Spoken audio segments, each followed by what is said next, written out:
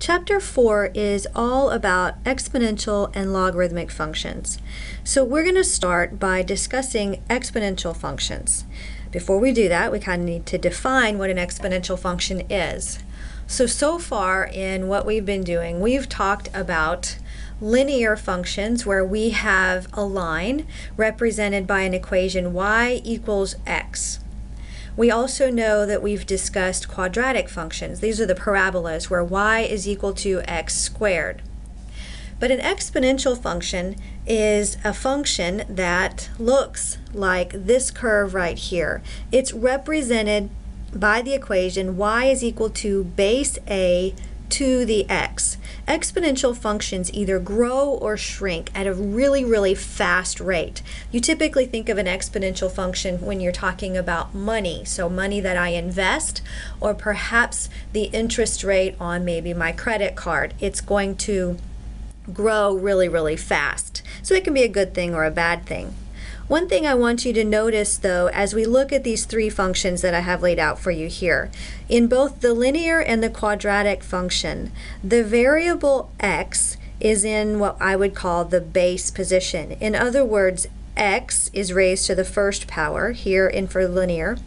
X is raised to the second power here in a quadratic.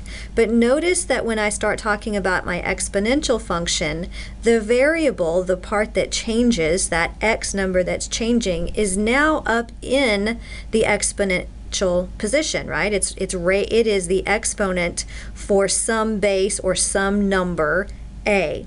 And that's kind of the difference between equations that we're used to seeing and what we're introducing here in this section. So, having seen what the picture looks like, let's kind of come up with our formal definition. We have the definition of our exponential function is listed as some function equal to a base raised to the variable x. Now, we gotta be on the same term here for our vocabulary. I'm gonna call this the base. It's gonna be the constant. It's gonna be a number that we're gonna see. And then we have x, which is our variable in the exponential position or the exponent position. So x is gonna be the variable, a, which is our base, is gonna be a constant, and it's all equal to f of x, or in some cases y. That's how we're used to seeing it. Now we have some restrictions on this base a. The base a must be greater than 0, but it cannot be equal to 1. So these are the two requirements for the base a. Now you might ask yourself, why is that the case? How come the base a has to be greater than 0? Let's come over here for just a second and let's talk about a. If I let a be a negative number, a number less than 0, and I'm going to raise it to, let's say, the 1/2 power. Well, if you remember, if I have a number written in its rational form and I want to rewrite it in its radical form, then the base a, negative a, goes underneath the square root symbol and it's raised to the first power. So the denominator is the index and the numerator is the power. And that's how we would write that. Well, think back. Can I take the square root of a negative number? No, I can't. So this negative a to the 1/2 does not result in a real number. If I did the same thing here where I had negative a raised to the 3/4, remember the denominator is the index, so it's the 4th root of negative a raised to the 3rd power. So a negative raised to the 3rd power is still a negative. And so can I take the root, the 4th root of a negative number? And it follows the same thing as a 2nd root of a negative number. We cannot take the even root of a negative number and come out with a real value. So this doesn't work either for real numbers. So that's how come we're limiting our base a, or we're restricting our base a, that is, to all numbers that are greater than 0. In other words, no negative values. Now, what about the idea that a cannot be equal to 1? Well, think about that for just another second also. If I have some base, I don't know, 3, raised to the first power, then that is still 3. No, let me say that a little bit differently. Not raised to the first power. If I have the base 1 raised to the third power, right? If I want my base to not be equal to 1, I wrote it backwards.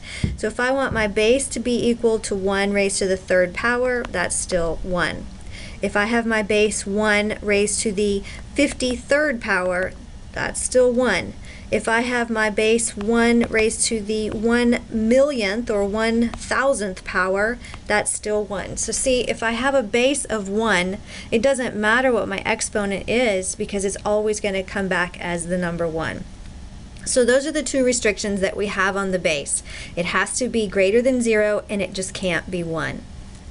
Now the next thing that I want to talk about, because we're going to be using the natural base of e in this chapter, so it's kind of nice to see where the number e comes from, or the base e. We're going to use it as a base. E is a number that if you were to look on your calculator exists. Okay, so just like pi is approximately 3.14159 blah blah blah blah blah, the number e has a decimal representation which is somewhere around 2.7182 blah blah blah. And e comes from this expression right here. So in other words, if I were to take 1, add it to 1 over some value n, and raise the whole summation to that same number n, I'm going to get really close to this value, 2.718. And here's a chart that kind of explains what's going on. So if I were to let n be equal to the number 1, then if I plugged it into this formula right here, I come out with 2. And as I start increasing my value of n into this formula, then the number that is resulting is approaching this 2.718 blah blah blah blah blah, kind of like pi approaches 3.14. So all of that is just to say that as we are moving through this chapter on exponents and logs, understand that when you see the letter E, it actually is representing the number 2.718. So you just need to know that for the future.